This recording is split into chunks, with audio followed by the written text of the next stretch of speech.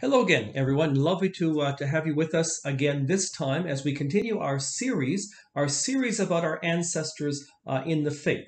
So we're going to talk about some of our ancestors in the faith right now. You may remember way back in September, we asked you guys to fill out a family tree, and I filled out my family tree. And so we're going to talk about some of my ancestors, but also some of the ancestors we have together as followers of Jesus Christ. Now, I suspect many of you know that this coming Wednesday is November the 11th, and I suspect you know that November the 11th is called Remembrance Day.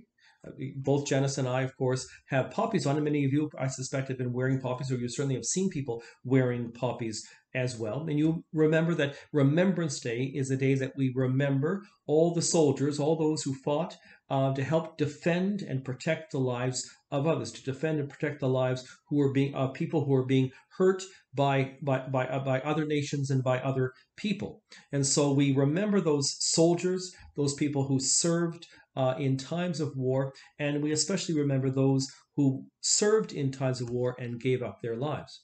Now, I suspect that some of you, many of you, may have people in your family, members of your family, who may have served in the military, in the Army or the Air Force or the Navy. I know I certainly do it as well. And I actually have a picture here of these are three of my uncles.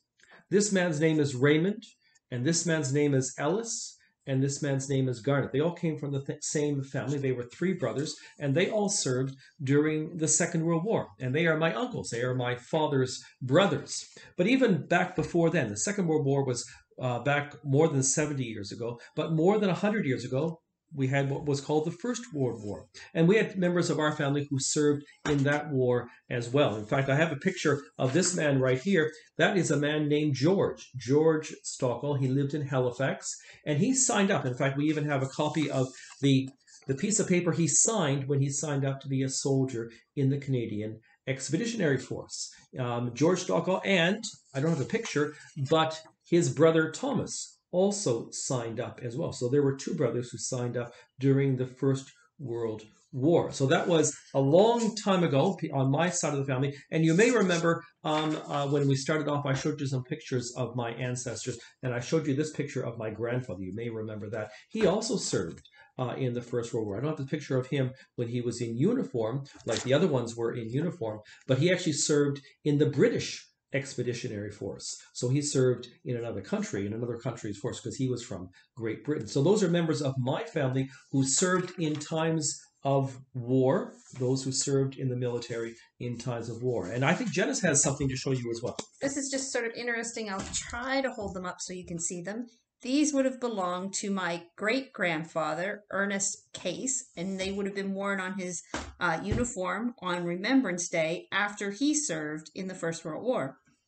So, as I say, I suspect many of you have relatives, grandfathers, great-grandfathers, maybe great-grandmothers who may have served in the military, maybe neighbors who have family members who served as well. And so lots of for us to remember on Remembrance Day as we stop for a little while and just give thanks for those who were prepared to serve to defend the lives of others. But today I want to talk not just about my family or Janice's family, but I also want to talk about our ancestors in the faith. And one of the ones that we want to talk about today is a man who we also remember on November the 11th. So November the 11th is Remembrance Day for us, but it's also the day in which the church remembers a man named Martin. And the neat thing is, Martin was also a soldier. Martin lived, a long time ago, about 1,700 years ago. And he actually lived in Europe. Now, if I can get this book turned around, I have a really great map here. In fact, I love maps. I don't know what you guys think about maps, but I absolutely love maps. And I'm going to try to get myself positioned in a way that I can see what I'm doing here. But he lived in Europe. So you can say this is Europe here. This is the Atlantic Ocean here as well. And he was born in a place which we now call Hungary. And he lived in Italy, and he lived in France. And so he was raised in a family where his father was a soldier as well.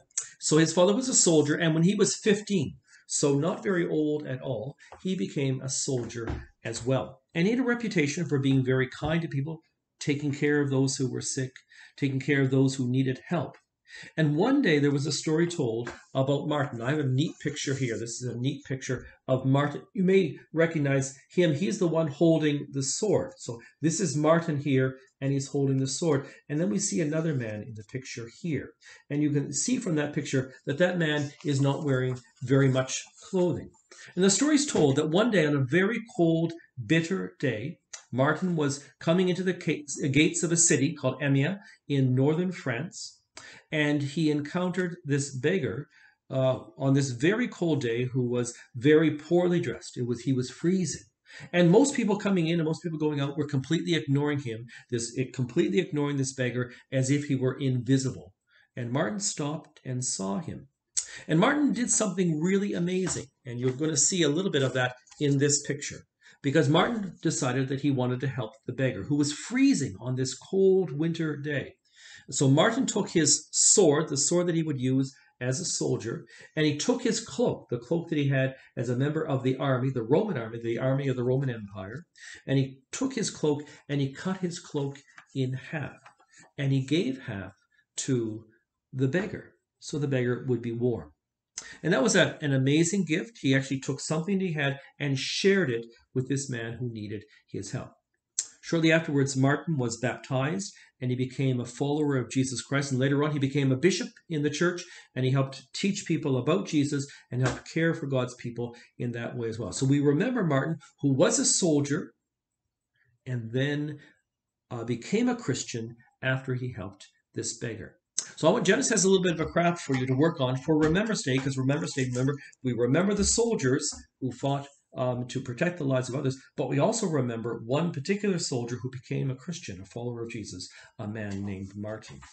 So this is really simple. We're going to make some poppies, see, with the stem in the center, and you can hang these up. You can put them in your window as a remembrance, or you can put them on your fridge so that you can remember, or you could hang one up in a bulletin board in your bedroom, and that can help you remember too. So we're going to go and we're going to get coffee filters. You guys all know how much I love to use coffee filters, although you could just use a round piece of paper if you wanted to. So what I've done is I've drawn the center and I've colored it in with a black crayon, and then I have some red crayons. And you don't have to be neat for this. You can just sort of, it's hard to show you on the thing, but you're just going to rub your crayon on as fast as you can all around. You can make it all, I'll move it closer. It can be sort of messed up and whatnot, but it just sort of gives you the look of a petal. And then after you've done that, and you can use all kinds of different shades of red if you want, you're going to fold it in half. So you have a half circle, and then you're going to take that half circle and you're going to fold it again. Let me show you here. So you have sort of like a quarter circle like this. And then you just need to take some scissors and just trim the edges off a little bit. And you can be rough around the edges. You don't have to treat them like a perfect line or anything. And that just sort of gives you that petal effect again. And then when you open it up, this one isn't all colored, but on this one you can see how it's all colored. You sort of can see how it has petals to it. And then all I've done is I've taken some green construction paper and I've cut a strip. And again, you don't have to be perfect. It doesn't have to be a straight line. It just has to be the strip. Just like that. And then glue stick on the top of the stick, or on the top of your piece of green paper. And then just sort of, and you can kind of bunch it up a little bit too, so it looks even more flower-like. You're going to stick your poppy in the center, or your piece of paper in the center, and then you're going to have a poppy. And you can do a whole series of these. You could put them along your window in the front so people can see. You could put them, like I said, on your fridge as a remembrance, on a bulletin board in your room. You could do all kinds of things. You could make them and take them to somebody else. So pretty simple, but lots of fun. Maybe Wednesday morning you might like to work on these on Remembrance Day. Yeah, that would be great. And put them up in your window so people going by can see that you're remembering the veterans. Now, I want to finish off with a story that Jesus told. It's a story that Jesus told about himself, we could say. I'm going to read the story, and we'll talk about the story. When the Son of Man comes in his glory with all his angels, he will sit on his royal throne. The people of all nations will be brought before him, and he will separate them as shepherds separate their sheep from their goats. He will place the sheep on his right and the goats on his left. Then the king will say to those on his right, My Father has blessed you. Come and receive the kingdom that was prepared for you before the world was created. When I was hungry, you gave me something to eat. And when I was thirsty, you gave me something to drink. When I was a stranger, you welcomed me. And when I was naked, you gave me clothes to wear. When I was sick, you took care of me. And when I was in jail, you visited me. Then the ones who please the Lord will ask, When did we give you something to eat or drink? When did we welcome you as a stranger or give you clothes to wear or visit you while you were sick or in jail? The king will answer, Whenever you did it for any of my people, no matter how unimportant they seemed, you did it for me. So one of the amazing parts of the Martin story, the story of that soldier who cut his cloak in half and gave half to the beggar who had nothing to wear so the beggar wouldn't be freezing in the cold winter day. One of the neat parts of that story is that the night after Martin did that, he had a dream. And in the dream, he saw Jesus. And Jesus was somehow wearing the half of his cloak that he had given to the beggar. And so Martin realized that when he gave that half of his cloak to the beggar, he hadn't just given it to the beggar, he had in effect given it to Jesus himself. Just like that story that Jesus told, that when we give something to eat to the hungry, or something to drink to the thirsty, or we give something to wear for those who are naked, like Martin did, it's as if we're doing all those good things for Jesus himself. So we remember Remembrance Day, and we remember the soldiers who fought and defended the lives of others, and we remember St. Martin, the soldier who shared his cloak with the beggar and became a follower of Jesus and a bishop.